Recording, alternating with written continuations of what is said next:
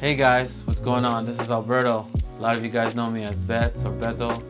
I wanted to create this video and share with you the things that I was grateful for 2019. I'm hoping by the end of this video I can get you guys to, get on your phone and just kind of make your own video and share with the world what you guys were grateful for. Number one, family. I'm so grateful for my wife, my kids, my family. What would I do without them? Number two, I finally get to visit Hawaii, a place that I've been wanting to go since I was a kid. Surf, swim, be a part of that culture. Man, my sister got married out there, and I got to film her at the same time, so win-win. Number three, I was able to meet a lot of new friends this year.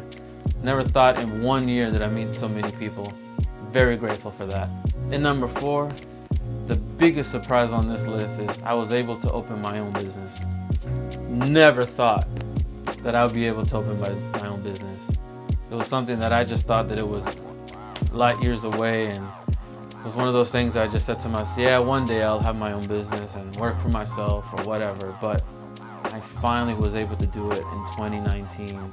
Open my own media production company. But anyhow, I just wanted to share these things that I was grateful for 2019, and hopefully I can get you to create a 30 to 1 minute video and just put on social media and just share with the world what you were grateful for.